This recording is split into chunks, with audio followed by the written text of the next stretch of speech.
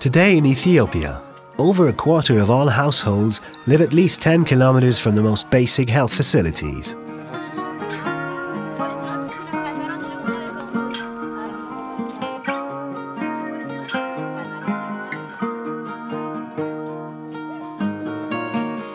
The cost of healthcare adds to the burden women and children face as they collect water and firewood in their daily struggle for survival.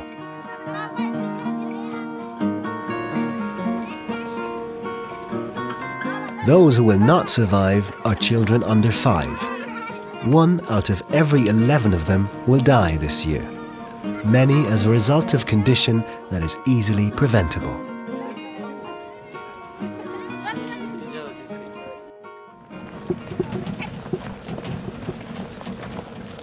Across Ethiopia, women and children are now converging where they can find affordable healthcare services within reach.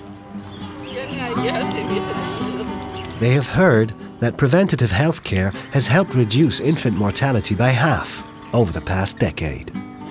They also know that maternal health and modern family planning services can greatly improve the quality of their lives. Here, most of the services are free. It's subsidized by SOS Children's Village, because these poor people depend on our service. SOS Children's Villages is increasing to 5. The number of SOS Medical Centres in Ethiopia. Each of the existing facilities treat up to 500 patients every week. In Makale, Karanyo, Gode and here in Awassa, mothers and children have come to enjoy good health. There are 2 types of service. The first one is preventive and the second one is curative aspects.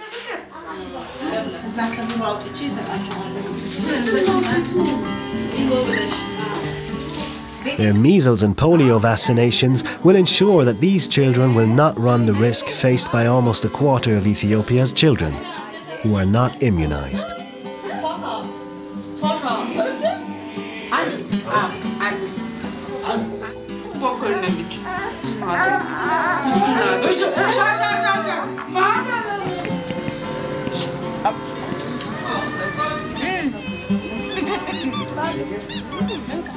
Inpatient, maternity and ambulance services are provided, while maternal and pediatric services are available on an outpatient basis.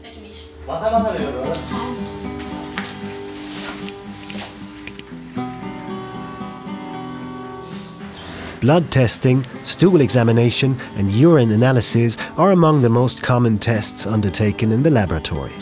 Tests are conducted to identify diverse viruses and bacterium.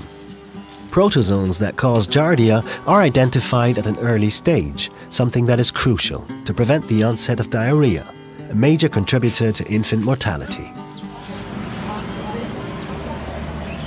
A consistent supply of adequate and affordable drugs dispensed by experts is a vital component in the process.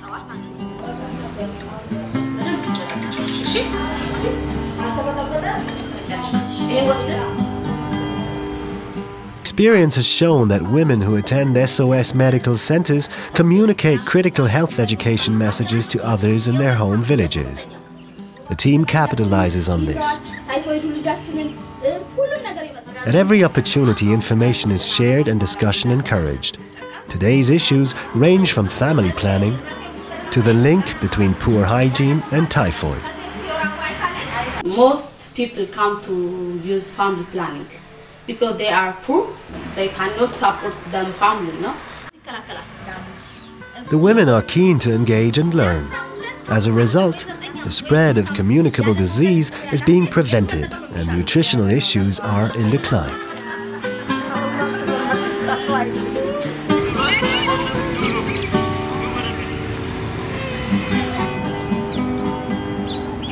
Despite the fact that 2/3 of women here are illiterate, the positive health messages they carry home is greatly helping to improve the lives of more and more women and children.